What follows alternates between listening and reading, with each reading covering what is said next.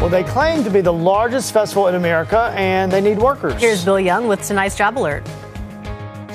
Dessert Wars is coming to the State Fairgrounds on April the 6th, and they need ticket scanners for just the one-day-long event. The shift is just 6 hours, 2 to 8. The pay, $15 an hour. Be okay with standing the entire time and have experience in both hospitality and customer service. There is a 30-minute video interview that comes with the position. If you want to find out more about it, all you have to do is click Job Alert. It's underneath the news tab right there at the top of CBS17.com with your Job Alert. I'm Bill Young, CBS 17 News.